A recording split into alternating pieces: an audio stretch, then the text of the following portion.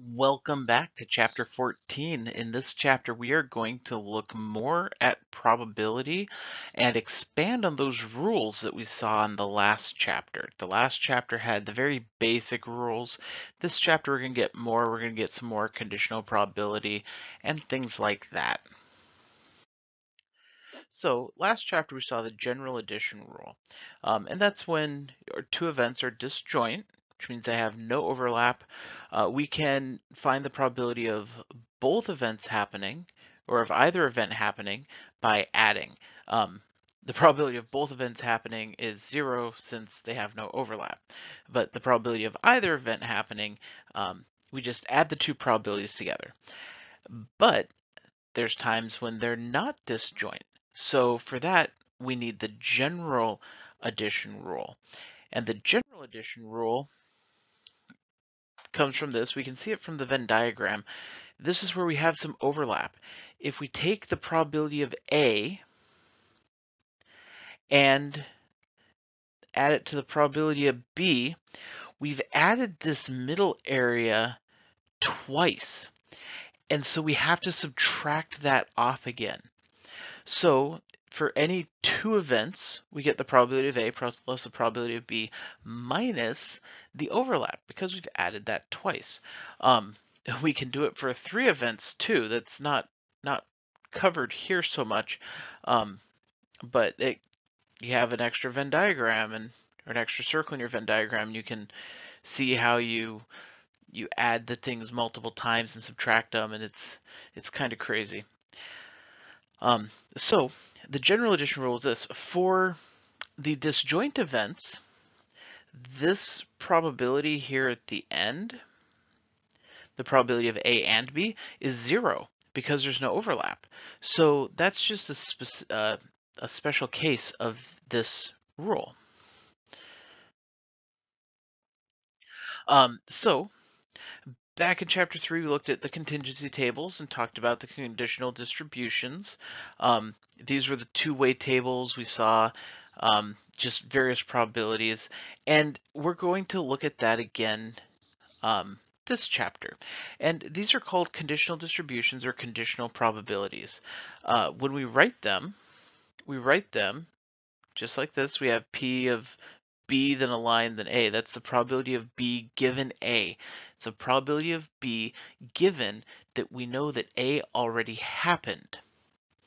So that does not have to be a sequential thing. We could have the probability of rolling one dice and getting a 6 given that we know it's an even number. Well, there's 1/6 out of 3 even numbers, so it would be 1/3. And that's again just called conditional probability. Sometimes it is sequential. Something one happens and then all right, so what's the probability of thing B? Now thing one happened. But a lot of times it's just given that we know some information. What's the probability of the chapter 3, we were looking at the Titanic. What's the probability that they survived given that they were in first class? We know they're in first class, so we only had to look at the first class row. And this is the same. It's no different. We just have a little bit more notation, stuff like that. So to find the probability of event given A, we restrict the total. And that's just what I had said. We had the probability of 6 given that we know it's even. There's 1/6, probability of 6 given even. It's 1/6 out of 3 even dice. The probability of them surviving on the Titanic, given that they were in first class, it would be how many people from first class survived divided by the number of people in first class. We don't care about the rest of them, just like the makers of the Titanic. But for our probability, we do care about the rest of them. But for the probability's sake in this question, it's only that first class passenger number that matters. And we know that P of A can't equal 0 because it's already happened. So that's not an issue. The multiplication rule, the general multiplication rule, last chapter we saw that if A and B are independent, then we can get the probability of both by simply multiplying them. However, if they are not independent, we need the general multiplication rule, which is, it involves conditional probability. The probability of A and B is the probability of A times the probability of B given A. And we could extend this to the probability of A and B and C is the probability of A times the probability of B given A times the probability of C given A and B. The formulas look kind of complicated, but the actual idea is not. For example, let's say we're drawing marbles from a bag. And let's just say we have 3 red and 4 blue. We want the probability of drawing 2 red marbles. So we're going to have a red and, come on pen, and a red. So the first one, what's the probability of drawing a red? Well, there's 3 reds out of 7 total marbles. Then times, now we're assuming that we're not putting it back in the bag. That would be without or with replacement. We're looking at it without replacement. We're holding on to this red marble. We'll talk about replacement in just a minute, but we're holding on to a red marble, so now what's the probability of the next marble being red, given that we have a red marble in the hand? Well, there's no longer 3 red marbles in the bag. There's now only 2 out of 6 total marbles. That is the probability of B given A. What if we wanted the 3rd red marble? Well, now there's only 1 red marble out of 5 total marbles, so we'd multiply that to it. We could do the same idea with, say, cards. What's the probability of getting 2 aces? Well, the first ace, there's 4 out of 52 total cards. I know that you can reduce that, but we're just looking at the totals here. And then the second one, so now assuming that we have an ace in our hand, there are 3 aces left in the deck out of 51 cards. The next one, if we wanted 3 aces, there'd be 2 out of 50 cards. And if we wanted 4 aces, then that would be 1 out of 49 cards. So you can keep going with this conditional probability. Like, it doesn't have to be a complicated thing. And a lot of times it's not, if you're just looking at the situation kind of like logically and consecutively. So the independence means that the outcome of one does not influence the probability of another. With this new equation, we can tell if things are independent. If the probability of B given A equals the probability of B, then A and B are independent. And it works out the same the other way as well. So if the conditional probability equals the regular probability, it means they're independent.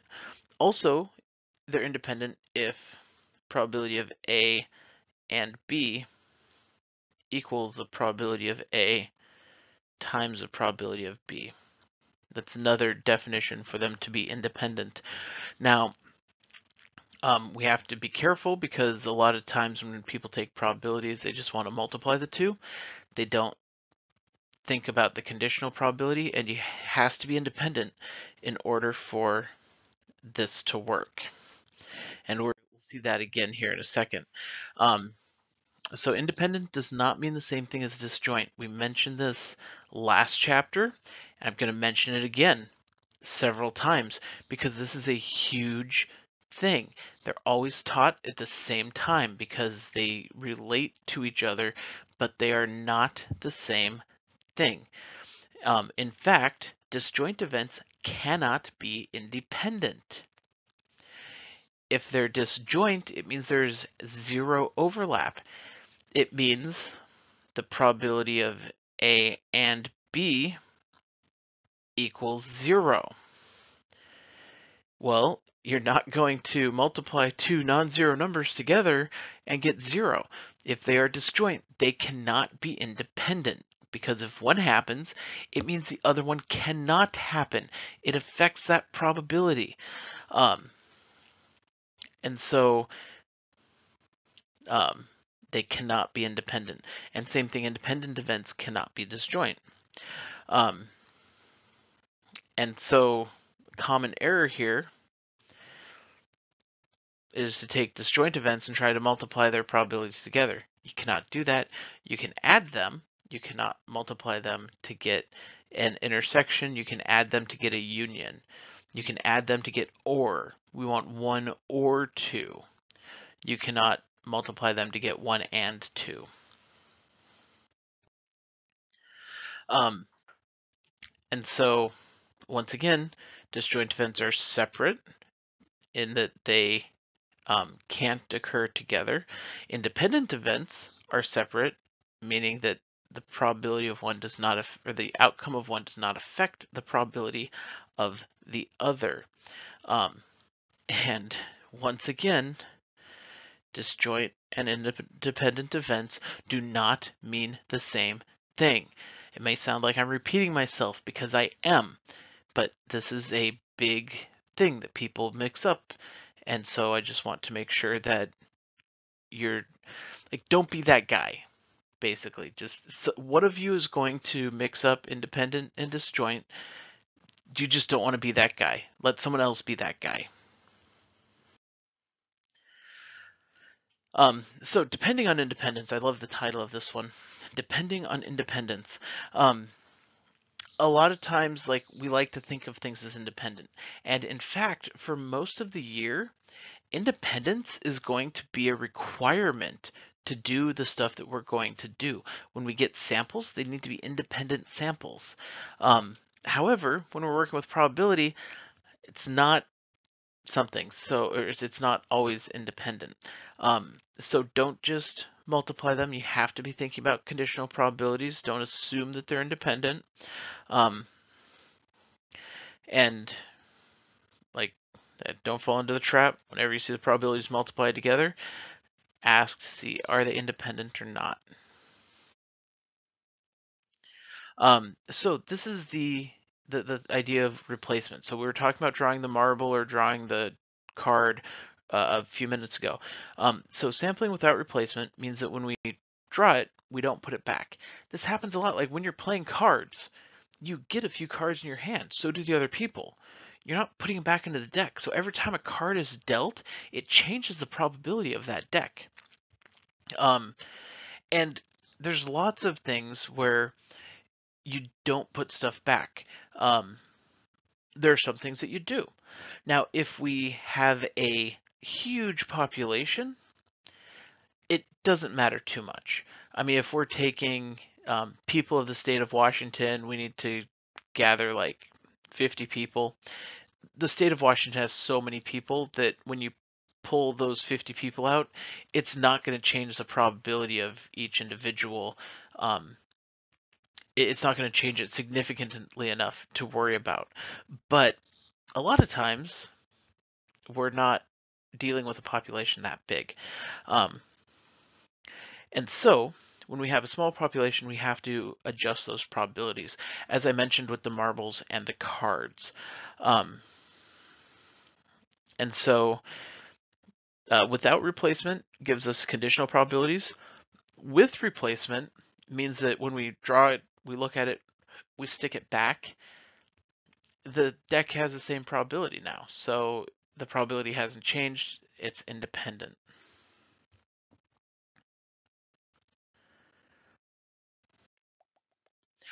So tree diagrams. We saw tree diagrams a little bit, but they can really, really, really help us work through conditional probability problems. And that's just part of the make a picture thing. Some probability problems, a tree diagram is honestly the difference between success and failure. You could use Bayes' formula or Bayes' rule, but that is really long and complicated and you really don't want to use that. Making a tree diagram actually does the exact same thing, but it's in a much more logical sense. So, for example, here's a tree diagram. We had accidents. So you had an accident, 77% of people wear a seatbelt, 23% don't. And then of the people wearing a seatbelt, 8% are injured, 92% are okay. Not wearing a seatbelt, 37 are injured, and 63 are okay. And what that does is it breaks it into these discrete topics. So we can actually add these together. They're mutually exclusive. If we add them together, we get 1. That's not the wonderful thing about this, though. The wonderful thing about this, and where we get to Bayes' rules, where we reverse the probabilities. On the next slide, we'll see an example, or not an example, an equation. But here, we get the probabilities of, like, if you're wearing a seatbelt, we have the probability that you get injured or you don't. What if we got injured and we wanted to know if we're injured, what's the probability we were wearing a seatbelt? So we'd be looking for the probability of seatbelt given that we're injured. And so for that, it's going to be the union of them, or the intersection of them. It's going to be that one, 0.0616, divided by the probability that someone was injured. Well, that's that one and this one, because they were injured on both of those. So we'd have to add these two together. So 0.0616 plus 0.0851.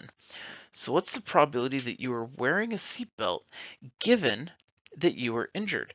And then this equation right here that we wrote is actually Bayes' rule. It's just with the symbols and stuff, it gets pretty complex looking. 616. I'm doing the calculation here, 0.0851. Is that, and then 0.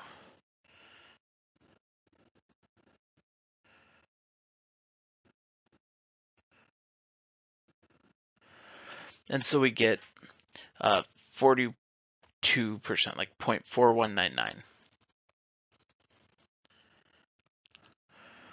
So that tells us that people were wearing a seatbelt 42% of the time when they got injured in a car accident. Which, I mean, when you think about it, I mean, car accidents are pretty crazy, so chances are you're going to get injured regardless. We could have done it the other way. We could have figured out what's the probability they weren't wearing a seatbelt given that they were injured. And that would be the 0.08 divided by, we're still injured, so it would still be divided by the same number. But that's the conditional probability when we are, even when we're flipping it, we're looking at what's the probability of wearing a seatbelt given that we're injured. So we only have to worry about the people that were injured. So we only, like, this and this is the whole world at this point. And so we just look at the seatbelt divided by that total. And that's what we did. Equation-wise, it looks kind of like this. So we can switch. So we know, a lot of times, the probability of A and B is the probability of A times the probability of B given A. So we switch now to the probability of A given B, which is the probability of A and B divided by the probability of B, which is usually split up to be the probability of B given A plus the probability of B given A complement, is usually how this probability of B is written. And that's what Bayes' rule says. That's exactly what we just did. we had the 0.0616 divided by the 0.0616 plus the 0.08 whatever. We will be practicing this because it's kind of a tricky thing. So what can go wrong? Don't use the simple probability rules unless it's appropriate. The disjoint addition rule and the one for the independence where we multiply them, make sure that that actually works. Otherwise, make sure you use the general rules. Don't find probabilities for samples drawn without replacement as if they'd been drawn with replacement. So that's make sure that you're using that conditional probability. Don't reverse the conditioning naively. That's what we just did, is we reversed the conditioning, and notice it wasn't just flipping the things around. Like the probability of A given B and the probability of B given A are not the same thing. Don't confuse disjoint with independent. Once again, don't be that guy. So the probability rules from the previous chapter are just special cases for when we have a pretty simple system. The general one, we add them, but then we have to subtract the overlap. The general multiplication rule, it's the probability of the first one times the conditional probability, not just probability of B, but the probability of B given that A already happened. And reversing the conditions can be very surprising. I know a lot of times I make up numbers for a drug test and we find out that the probability of being on drugs, given that you tested positive, is not as high as one might think. And then, people always look, it's like, well, but, we're in AP statistics, we're smart enough to either not take drugs or not get caught. And so then I'm like, all right, well, we'll do another example using a pregnancy test. And that usually causes people to blush a little bit more than I anticipate. And it's usually the guys that are really like cringing. And so, what else? We have also know that conditional probabilities and reversing conditions can give surprise. Yeah, we just saw that. And that's that Bayes rule. That's that last thing that we did with the tree. Again, don't use this equation. Use the tree. The tree is way easier because you generally don't know these values by themselves. Think clearly about independence. Use conditional probabilities. You can determine if they're independent or not by that way. They're independent if the probability of B given A is the same as the probability of B, which means that the fact that A happened does not affect that probability. And then, once again, if they're mutually exclusive, they cannot be independent. Don't get those mixed up. Don't be that guy. Venn diagrams, tables, and tree diagrams help organize our thinking about probabilities so very much. They are so helpful to organize different probabilities in so many cases. Draw a picture, one of them. Make sure you draw a picture, and the one you draw depends on the type of situation you're dealing with.